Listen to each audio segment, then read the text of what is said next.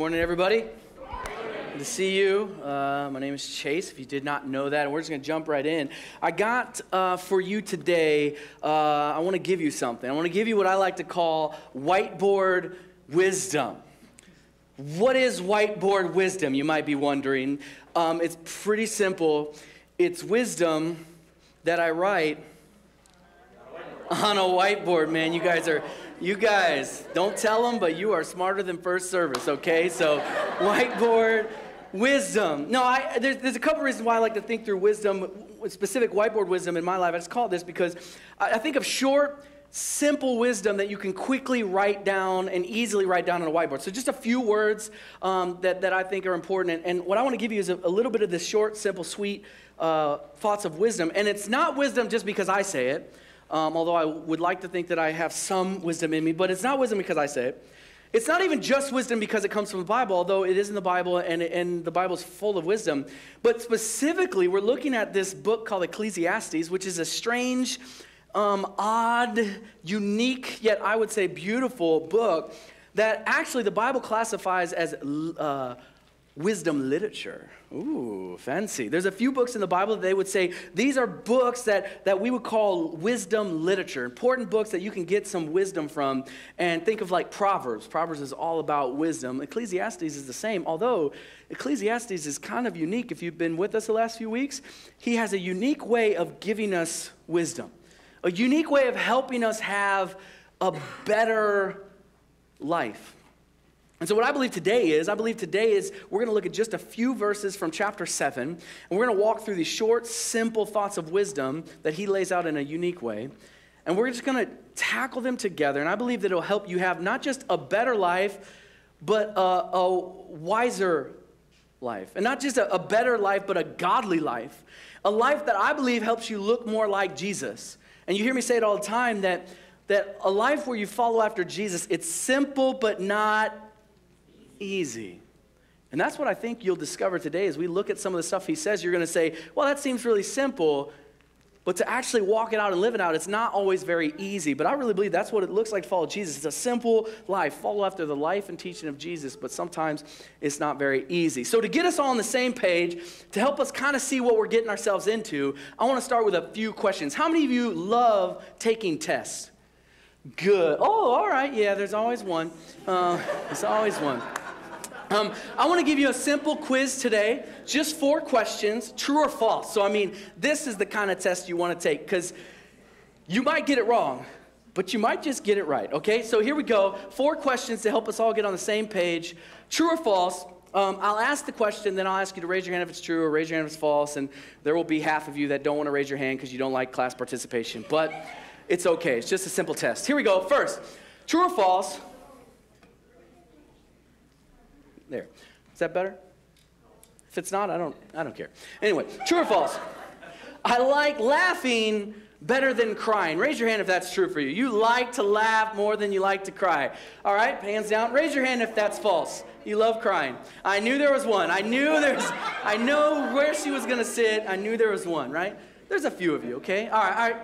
Number 2, I like parties better than funerals. Raise your hand if that's true in your life. You'd rather go to a party than go to a funeral. All right, hands up if that's false.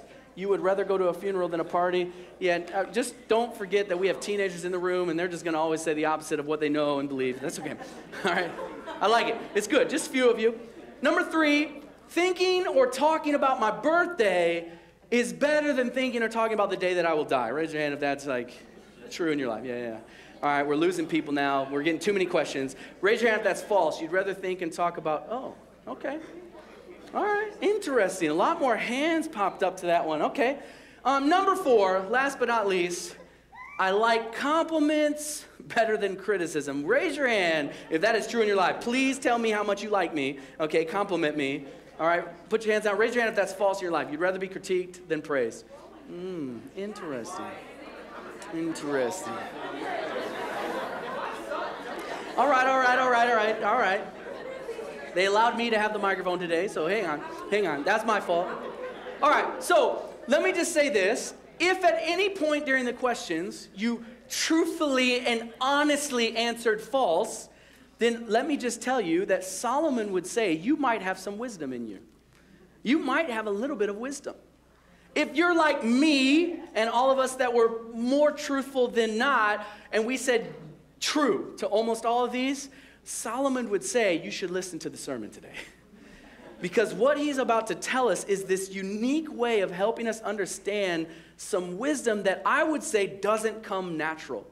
Because I would say for most of us, the natural answer is no, true. And what Solomon's going to say is he's going to find a way to teach us some things by telling us that this can be false.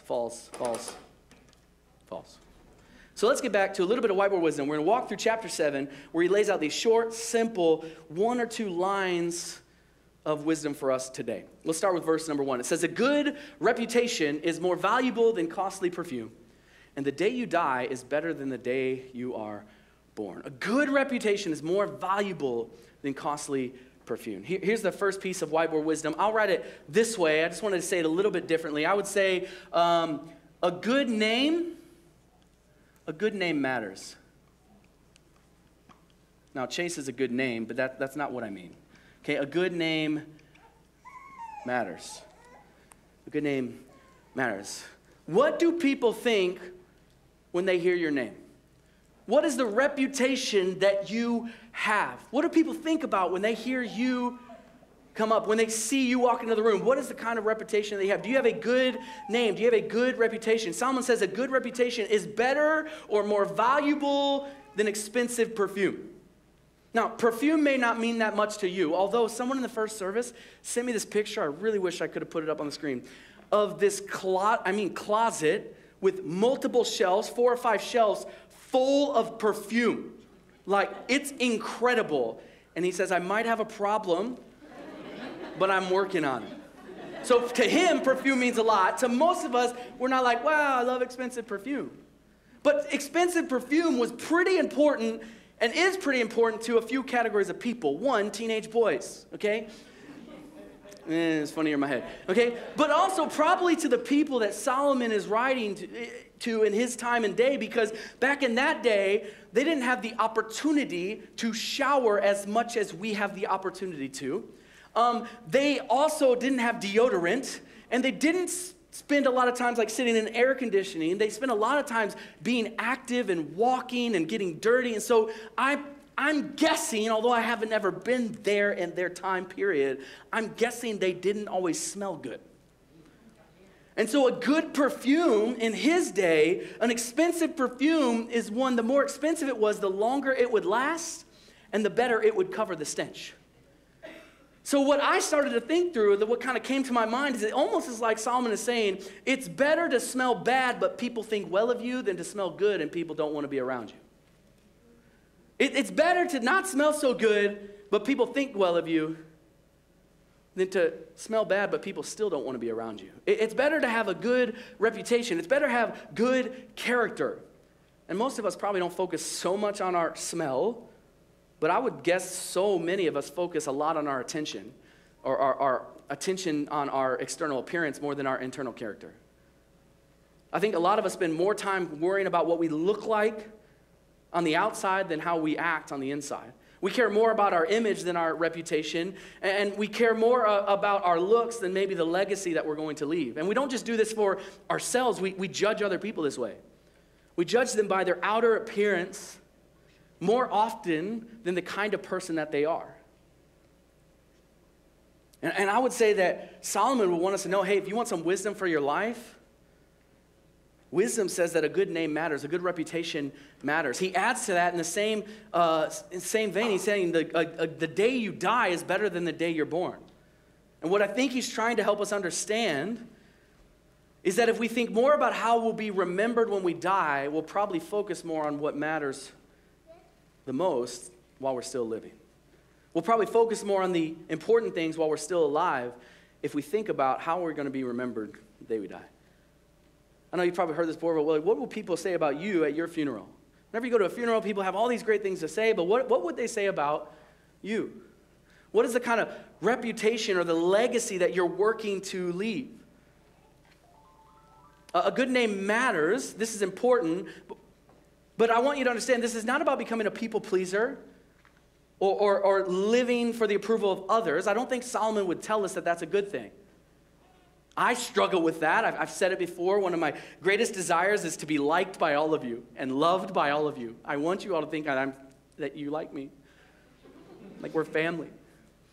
And that's a problem in my life. I am always trying to work on not always pleasing people or living for the approval of people, but to please God. So I don't think he's trying to say that we need to be people pleasers, but he's saying a good reputation, a good character is an important thing for you to have. We're called to live to please God and to love God, and part of pleasing God and loving God is treating people who are made in God's image well. How you treat other people, what they think of you, not do they think you're cool, but do they think you have good character? Do you bring positivity into their life? Are you a godly person for them to be around? That matters. Loving people well is a part of loving God. Jesus actually said the mark of a follower of him, he says they'll know you by your love for one another. The way that you love people will tell people who you follow. I think that's kind of important. In Proverbs chapter 22, this is wisdom, another wisdom literature. It says, choose a good reputation over great riches. Because being held in high esteem is better than silver or gold. You cannot always control how much wealth you have. Now, I know you can work hard and you can invest wisely and you can save diligently and you can spend in a smart way. Those things are good and fine, but he says more important than that, more important than gaining treasure and riches and money, more important than that is a good reputation.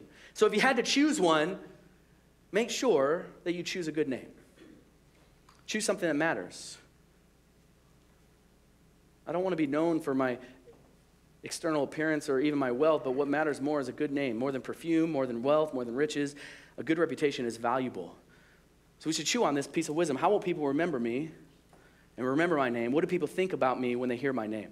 Solomon goes on to share this next piece of wisdom that most of us disagreed with at the beginning of our little true and false test we took. Verse number 2, he says, better to spend your time at funerals than at parties. After all, everyone dies. So the living should take this to heart. Here's some whiteboard wisdom for you. I'm sure you're really excited to be here today. Everybody dies. Thank you for coming to River's Edge today. I feel so encouraged. Everybody dies. It might be a little morbid, to be honest, but he's saying it's better to hang out at funerals than to go to a party. And I know we know this. We know that every one of us will die. But the question that I started wrestling with is, does this guide your life? Does this piece of wisdom impact the way that you actually live?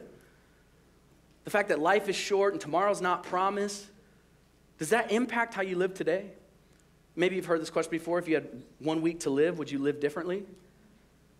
I bet we would. I bet we'd forgive quicker, love harder. We'd be mindful of how we spend our time. We'd enjoy the little things maybe more. I bet we'd find ways to live differently. And I think what Solomon is trying to say is that the living need to remember that life is a gift and that death comes to all. The living should take this to heart. Real quick, one more question. If you're living, would you raise your hand today? Just want to see half of you. Okay, good. The other half are like me. If I was sitting where you were, I hate raising my hand when someone tells me to raise my hand, and yet every time I preach, I find a way to do it. I don't know how I do it.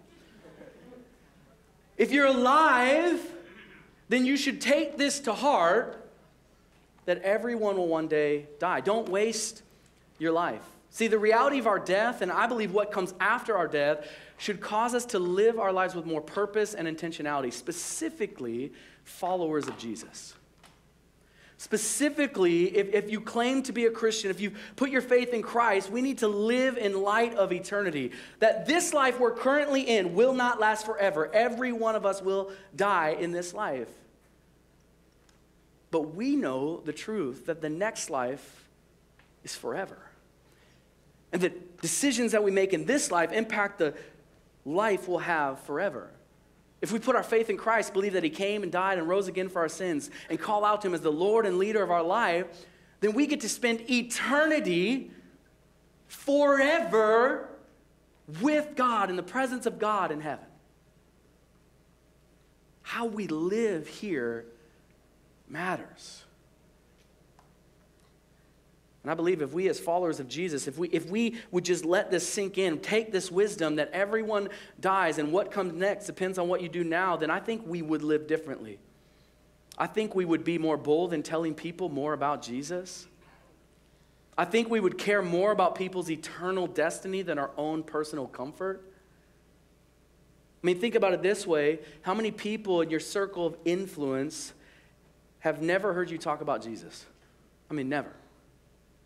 Think about that. How many people that you know that don't know Jesus have never actually heard you talk about him?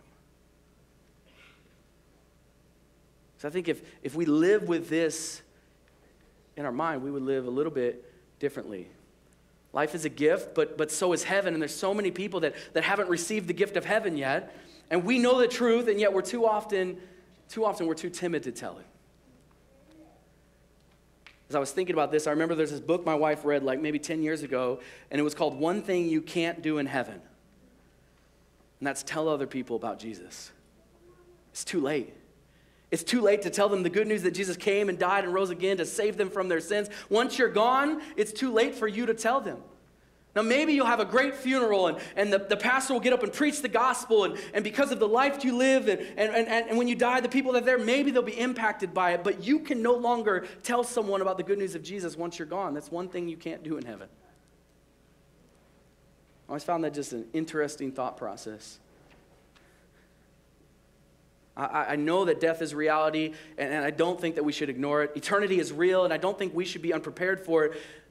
And I don't think that we should be afraid to talk about it, because one day, everyone will die. So he goes from death to sadness. So it's getting better. You ready for the next piece of wisdom? It's going to put a smile on your face. Let's see what he's got for us next. Sorrow is better than laughter, for sadness has a refining influence on us. Thank you, Solomon. Thank you so much. First, you reminded me that I will one day die, and then you're telling me that sadness is better than laughter. I don't know if you wanted to hear this or not, but I don't like to cry. It's not my jam. I know there's a few of you that you heard the word cry, and you go, oh, I love a good cry. That's not me.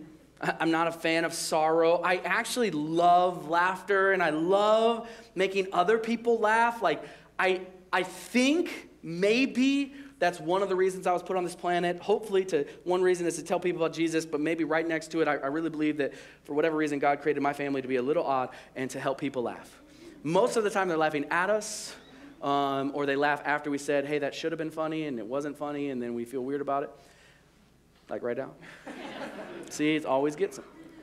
But I really enjoy laughter, and I don't think he's saying laughter is bad.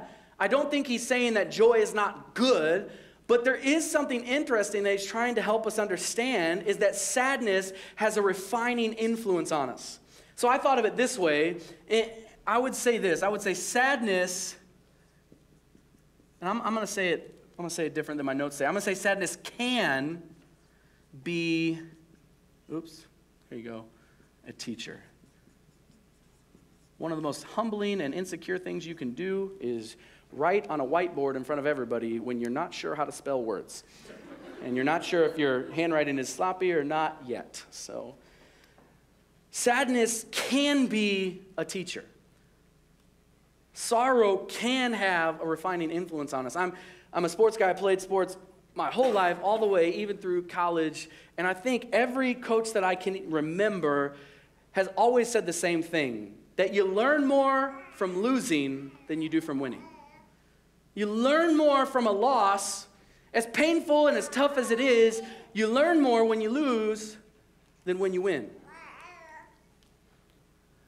And the truth is, I think difficult situations in our life tend to have ways of teaching us and refining us and growing us. That sad doesn't always mean bad. I'm not saying it's all the time, every sad and difficult situation, just learn a lesson. But oftentimes, sadness has a way of having an influence on us, a refining influence on us. Trials and testing can produce something positive in our life. Romans 5:3 says we can rejoice too when we run into problems and trials, for we know that they help us develop endurance. There's something that trials and troubles and problems has a way of working its way in our life and bringing and producing something positive, helping us develop endurance. And it goes on to say, helping us develop character. We don't have to enjoy the sorrows and trials and problems, but we can grow through them. They can produce something in us. Sadness can be a teacher. I would guess most of us have situations in our life that we can look back at now and we can say, I did not like it. I wish I didn't have to go through it, and I wouldn't want anybody else to walk through that. But I did learn something, or I did grow, or there's at least this little positive thing that came out of that really negative situation. Not all of our negative situations have that, but there are lessons that we can learn. There is the ability for sorrow and sadness to have a refining influence on us. 2 Corinthians 4 says, for our present troubles are small and won't last very long, yet they produce for us a glory that vastly outweighs them and will last forever. So we don't look at the problems we can see now. Rather, we fix our gaze on the things we cannot be seen. For the things we see now will soon be gone, but the things we cannot see will last forever. And the reason I share this is I want to remind us two quick things. One, our current troubles will not last forever. They might linger, they might be with us for a long time, but they will not last forever. And there are some things that we go through that we don't see the why, and we don't know the reason, and we cannot tell you the lesson that we've been learning. We can't look back yet and say, I've learned this from that difficult situation. There are some things in our life that we cannot, I believe, even in this life, learn the why. But the one thing we can always do in trials and troubles is look to what we cannot see. We can always fix our gaze on the things that cannot be seen. We can always look to Jesus. Look to the future. We can always cry out to God during our difficulties. We may not like what we're going through, and we may never know why we had to walk through that, but we can always trust the God who can walk through it with us. He's trustworthy even in the difficult situations. Oftentimes, sadness is a better teacher than laughter. It has a way to refine us and grow us and teach us something, even if the only thing that we know we're learning is that we can lean on God more. So he goes from death to sadness, and I don't like sadness. I want to move on, but this one's tough for a people pleaser like myself. He says this in verse 5, better to be criticized by a wise person than to be praised by a fool. Better to be criticized by a wise person than to be praised by a fool. I'll say it this way. Although it's hard for us to truly comprehend this all the time, critique it's good. Critique is actually a good thing. Every one of us, minus a few of you, raised your hand and says, I would rather be praised and complimented. We love it when people tell us how good we did at something. We love it when people tell us how good we could be, how much potential we have. We love compliments. We love praise. I love my kids because they see me as someone who's really awesome. I have fooled them so well. My son comes up to me sometimes and goes, man, Dad, those muscles are huge. And I go, I know. I know. He has no idea how small my arms are, but he thinks I'm super strong. And I just let him keep thinking it. He knows how to encourage and praise me. I love that. All of us love that. To be complimented, thank you so much. But to be critiqued, for criticism to come, it's not always an easy thing for us. And I would say encouragement is good and godly, and it's something that we should be giving to others and something that we need in our life. All throughout Scripture, you see the importance of using our words to build up, not tear down, of speaking things into the other people's lives that benefit those that listen. Like that's biblical stuff. That's good and godly, and we need to be giving encouragement and praise to people. We need to be receiving encouragement in our life. He's not saying it's not good. He's saying that sometimes it's better to be critiqued. And it's actually better to be critiqued by a wise person than to be praised by a fool. The key to critique, I think, in our life, the key to this wisdom is who is doing the critiquing.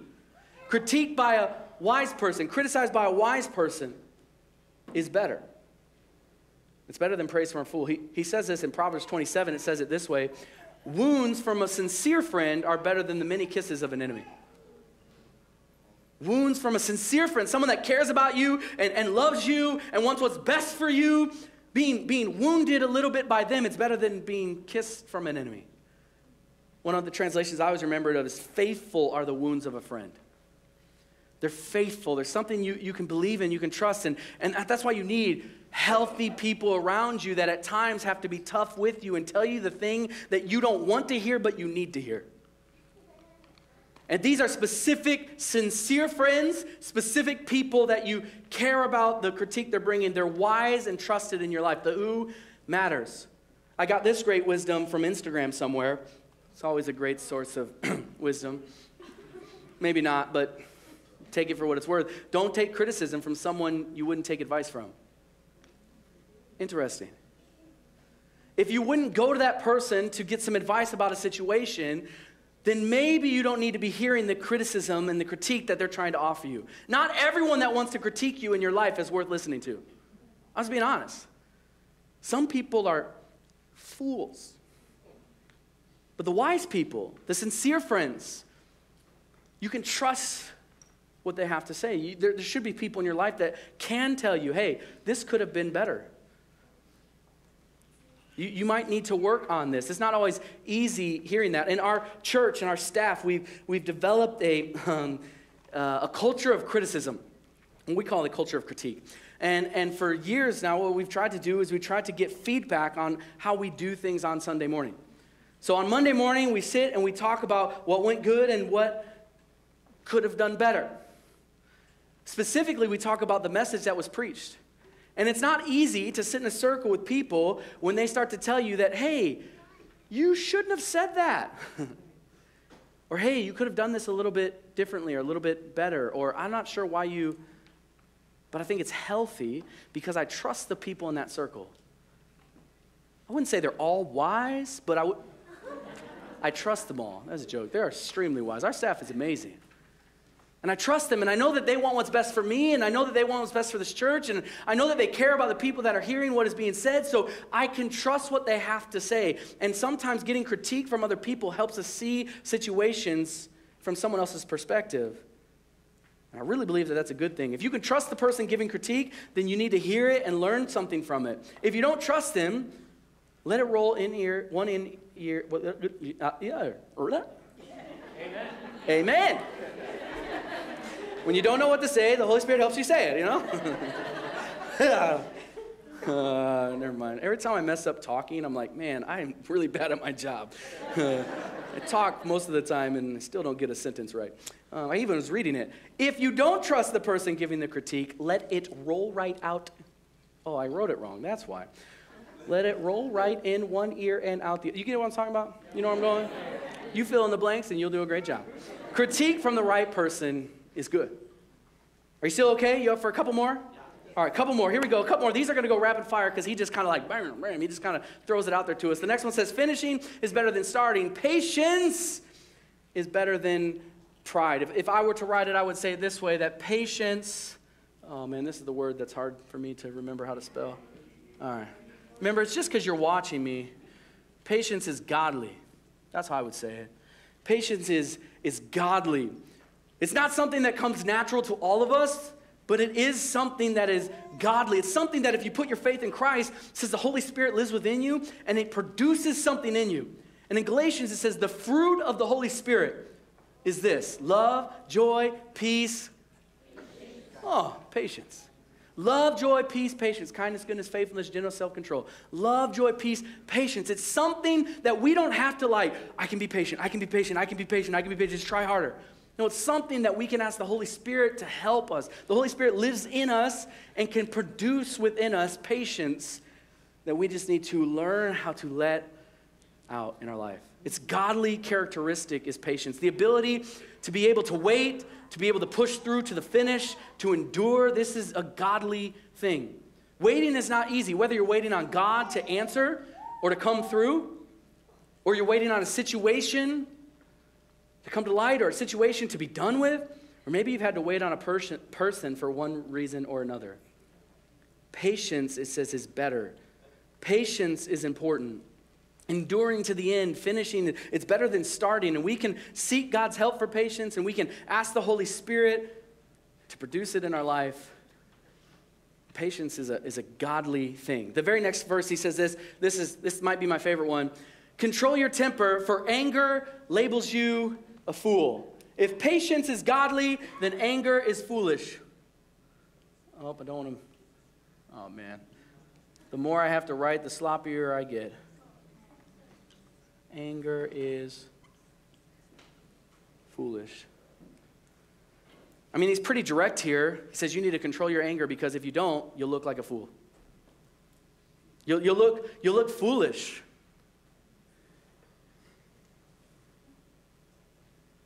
I don't know how much more we should chew on this, but most of the time when we see someone get angry, most of the time they don't look very wise. Now, there is such thing as righteous anger. When we're angry about the things that hurt God or the things that God is angry about, there's righteous anger that we can have. We see in the Bible when God is telling Moses who he is, he says, my name is Yahweh, Yahweh. And he begins to talk about all these great things about he's compassionate, gracious, loving God. But he says, abounding in love and faithfulness, but he says he's slow to anger. So God does get angry, but he's slow to get there. So if we want to be like God, we can get angry about the things that God gets angry about, but we need to be slow to get angry. Our temper should not control us. We should be able to control our temper. And the majority of times that I believe, the majority of times most people let their anger control them, it's not righteous anger. It's foolish. James 1 says, you must all be quick to listen, slow to speak, and slow to get angry, for human anger does not produce the righteousness God desires. I have struggled in my past with anger. It's been many years, but I was very quick to anger, quick to speak, loved to argue. I could fight with my words. Remember, my muscles are not that big. Gideon thinks I'm still a fighter, but let's be honest.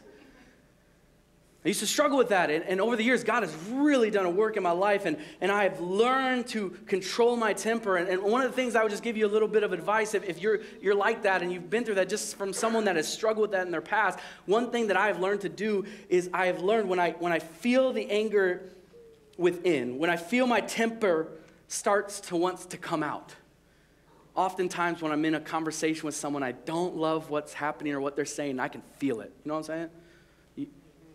Only the angry people know what I'm saying.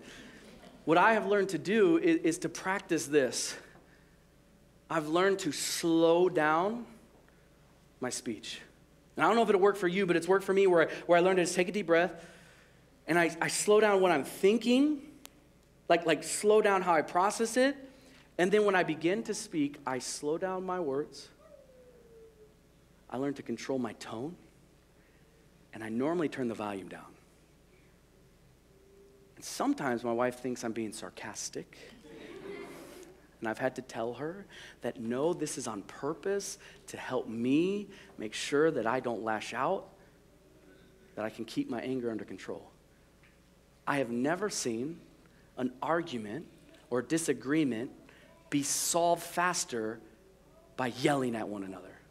I've never seen name calling or raising your voice make an argument better. I've just never seen that. So I had to learn to be slow to speak and slow to get angry because anger is foolish. It makes you look like a fool. All right, one more. You ready? One more. Verse number 10. Don't long for the good old days. This is not wise. He's like, I could say what would be better, but instead I'll say this is not wise. Don't long for the good old days. This is not wise. And to wrap things up, I thought about just saying it this way. I'll just say it this. Keep moving forward. Keep moving forward. I kept this one in there because I thought it was just interesting how he wrote it. And I know there's so many people in life that are always living in the past and therefore I think are missing out on living in the present.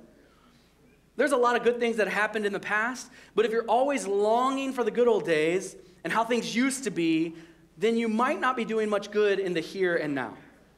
We can't go backwards. We can only go forwards. We can learn from the past. We can remember the past. But if you're always longing for how things used to be and longing for the good old days, you might be missing out on what God wants for you now And I think we need to figure out, what does God want for me today? And what does he have for me tomorrow? And how can I keep moving forward? Because if you have breath in your lungs still today, then I believe God still has purpose for your life.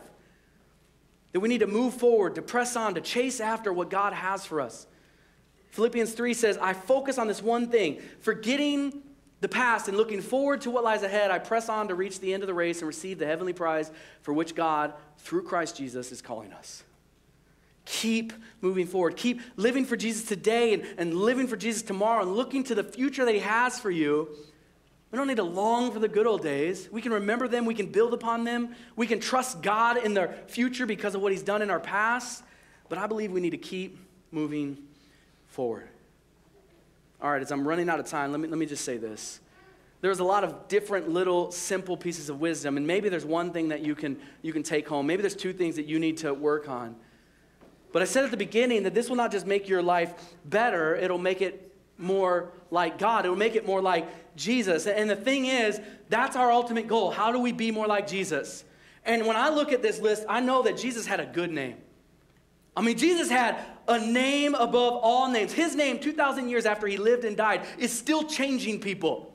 The name of Jesus is a good name. Acts 4 says there is salvation in no one else. God has given no other name under heaven by which we must be saved.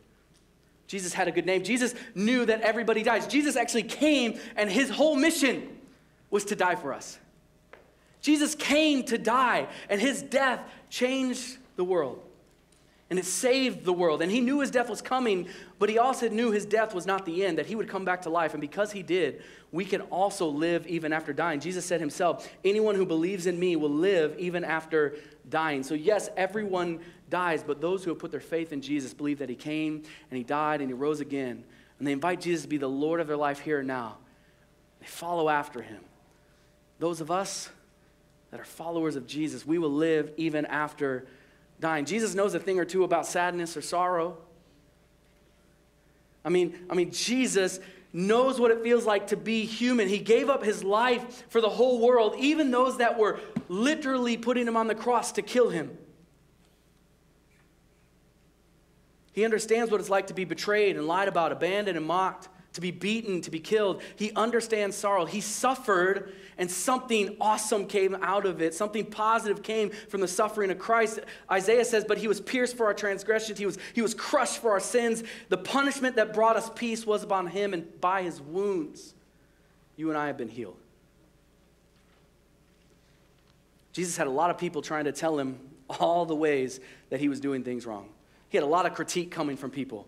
He had a lot of people trying to tell him what he needed to do and how he was doing things wrong. But he came to carry out the will of the Father. He wasn't here to please people. He was here to please God and save people and love people. And he listened to the only wise being in his life, God the Father. Remember, he came and said, God, your will, not mine. That's what I came to do. Jesus was patient, enduring so much on his way to the cross. He was slow to anger in the middle of very tense and trying situations. And Jesus is waiting and ready to come again in the future. He would say, keep moving forward, keep looking towards eternity, because one day I'm going to come back and I'm going to make all things new and I'm going to make all things right.